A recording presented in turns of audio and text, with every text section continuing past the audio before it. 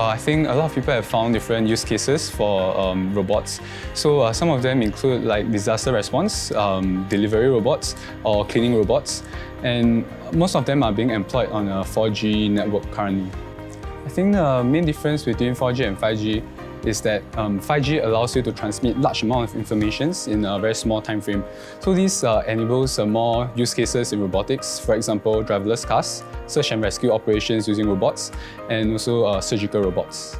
My capstone project has students from two different pillars, EPD and ISTD. When we first came together, we were wondering what to do.